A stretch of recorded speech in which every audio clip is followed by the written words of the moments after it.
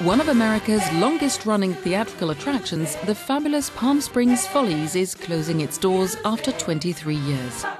An old-fashioned musical revue designed for an audience who remembers when this sort of entertainment wasn't old-fashioned. It features dancers aged between 55 and 84.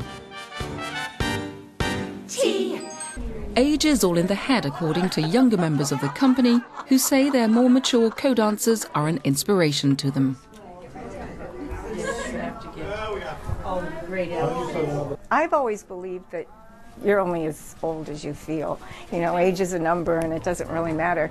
And it's great to have people come and see us doing these things. I myself am so impressed with the 70-something-year-olds in this show. I'm younger, and I just, you know, they're fabulous. Because it's the Follies' last season, the remaining shows are nearly sold out.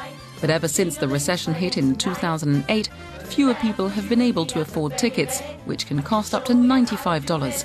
Ultimately, the financial hole was just too deep to keep going, says the show's co-founder and producer Mary Jardin. It was always a challenge to try to sell this show because most people just think that every town has their little grannies in you know, tutus on stage. They didn't realize the caliber of this show, and it really is on a Broadway, Las Vegas caliber. You got no money. For most dancers, it won't be easy to say goodbye. Many of them have spent their lives in the showbiz industry. Dick France is the oldest act in the show with over 20 years of Broadway experience. Hot mamas forever! I'll be sad, you know. I'm 84 years old.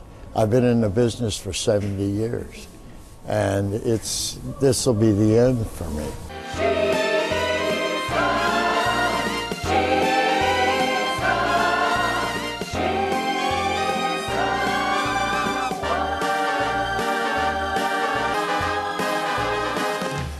Oh yeah!